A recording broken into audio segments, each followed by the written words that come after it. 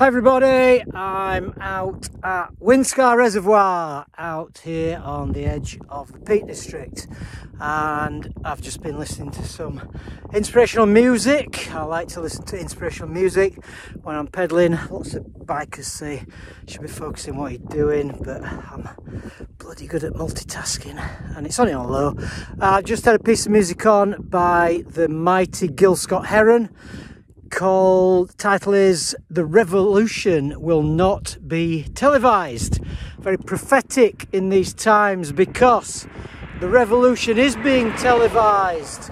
We are currently in the midst of a crisis and every little bit is being documented, including my little efforts here to spread the word. The word is, if you keep moving, if you keep being inspired, you can make the world a better place. This is being televised.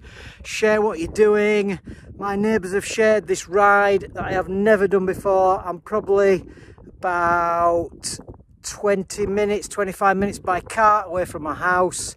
And God knows how long it's taken me on my bike because I'm not the fittest in the universe. But I'm trying my best. So everybody take heart. Probably no business nugget in here today. But the main thing is inspiration in the surroundings and the power of nature to heal. Go team.